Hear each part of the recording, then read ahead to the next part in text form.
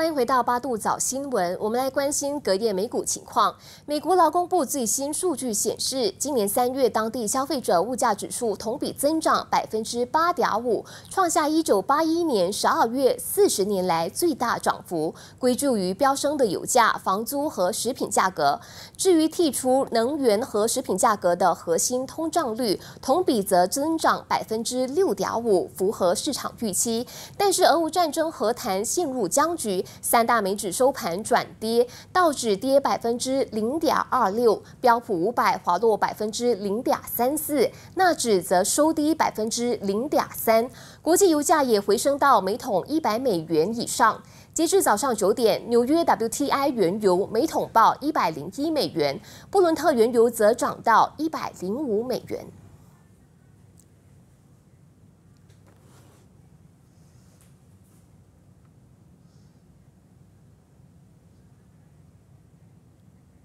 接下来，我们来听听看乐天交易证券销售主管刘松增又是怎么看隔夜美股的整体走势，以及预测接下来的亚股和马股的行情。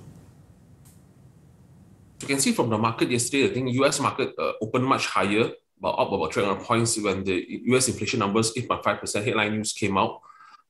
However, the core inflation numbers were better than expected, hence the market rebounded strongly. But towards the end closing, I think it went back down slightly, about 80 points or so, 0.26. So we expect the Asian market as well to mirror the weakness in overnight Dow Jones. But however, as we see the futures were slightly up Dow Jones, everyone sees because of the core inflation numbers were not as bad as expected. But however, the headline news is still showing 8.5%. And also, I think the Russia-Ukraine news about they will continue with the war. The peace talk is not moving any headways. Henceforth, the oil price has gone up back above $100. Hence, US market also retraced towards the end.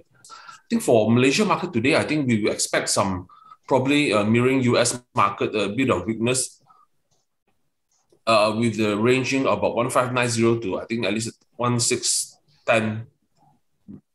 This region. And also I think the news on the market for today, I think will be the automotive. I think DRB hike home and the Prime Minister signed up the EV hub so-called in Tanjung Malim. So I think that there should be some focus on the EV related stocks. Also, I think Ringgit has also, I mean the strength in the US dollar has also put in spot of probably the stocks that we could look at, probably some export related stocks. And also the recent semiconductor industry,